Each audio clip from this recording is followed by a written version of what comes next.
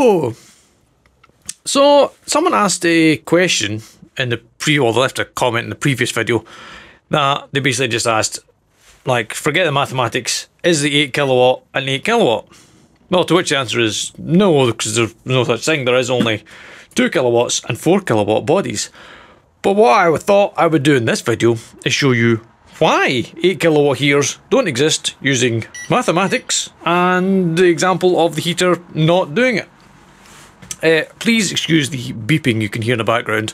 I've got the big gas sensors on for nitric oxide, nitrogen dioxide, sulfur dioxide, etc. and the usual carbon monoxides, but they should be muted at the moment, apart from the big emergency one that really tells me if it's time to leave the workshop. Right, first we will have a look at my fag paper, or in this case envelope, mathematics. So your standard diesel heater pump is a 22, does this one actually say on it? That's got, can you see, if I was even in shot, 12 volt, 22 mil, so that is 22 millilitres per 1000 strokes, or 1000 pumps. That pump is too small for what we need, because I did the maths, and to get 28.8 megajoules, which is 8 kilowatts worth of, well, that would be 8 kilowatts worth of diesel, but we know we're not going to get it, so it's about, we're going approximations. We need to pump through 777-ish millilitres an hour to get 8 kilowatts.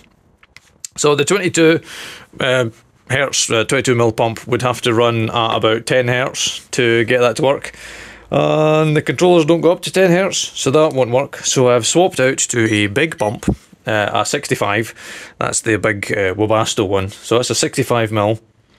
And doing the maths, we need to run it at 3.3 hertz to get us nearly 777 millilitres per hour. Now, to get the amount of air in that I require, I did the rough maths on that, and the fan needs to be spinning at 10,500 RPM. It can't do 10.5, it can do 5. So already we can't get 8 kilowatts out of this heater. It just will not go fast enough. We can get the fuel in, we cannot get the air out with the standard controller, because it only goes up to 5,000. Then I'm not even sure that the fan motor would survive running at 10,500 if we could get it up there. So that's the maths. So 3.3 on 65, that'll get us just sort of under a litre an hour, which is our 8 kilowatt mark. So let's fire up the heater then and see what happens. So I'm going to fire it up and I'll bring you back once it's actually lit and has started running. So at the moment I've got it set, it hopefully should be set to 3.3 hertz.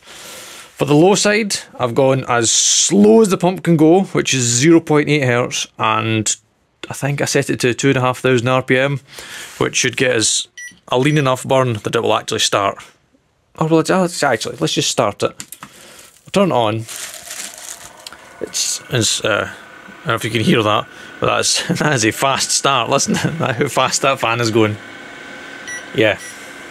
So not to spoil the end result here, but in testing, I tested the air intake temperature, air output temperature, and the airspeed. Put the maths through the laptop, and I got 5.6 kilowatts. That's it. You can get 5.6 out of this. Full RPM, big pump, black smoke. 5.6. You cannot get 8 out of 8. An 8 kilowatt heater does not exist. I can't even get it to burn 8 kilowatts worth of diesel. Because if people haven't realised, the controller's clever enough that when the housing temperature gets up to nearly overheat, it throttles back the fueling. So we're probably not even getting the full 3.3 all the time.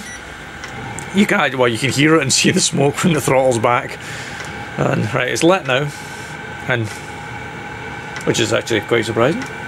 It lit quite nicely. Excellent. I could probably work out how many kilowatts it is at low. I'll do that afterwards. Right, on she goes. I'll bring you back once it's up and fully running. Okay, we are up and running. We are at two red things, yes.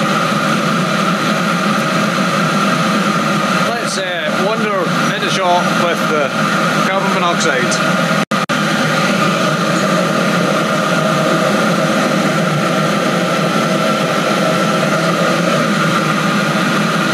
So OL is off the scale. It's so much CO2, carbon monoxide, it can't read it.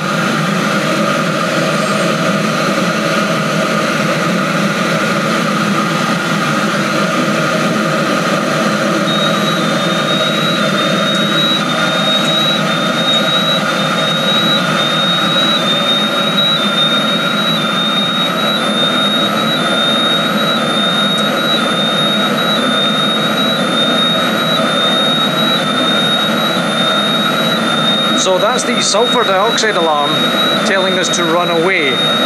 Run away. So that's off the scale, carbon monoxide, and what's the was that percentage? 5, nearly 5 parts per million of sulfur dioxide. I'm going to turn the extractor fan on now.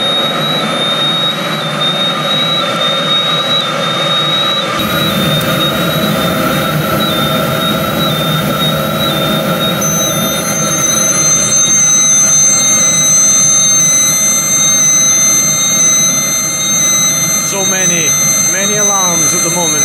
So many alarms. Okay, I'm going to shut this shit down. Well, it's been a few minutes now and they still won't stop beeping. So that one's still high hundreds, that one's, well, the red light's flashing, it's never a good sign. And that one up there is still flashing as well. Okay, all of the beeping's now stopped. Hooray. Okay, so hopefully that puts to rest that there is only two styles of heater. There's only the small body 2 kilowatt and the large body 4 kilowatt. There is no such thing as a 5, 6, 7, 8, 9, 10, 11, 12 kilowatt heater. They do not exist. They cannot exist. The maths won't let it happen.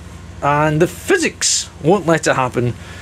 Well, I suppose the physics would if we could tune this up to run at 10,500 RPM.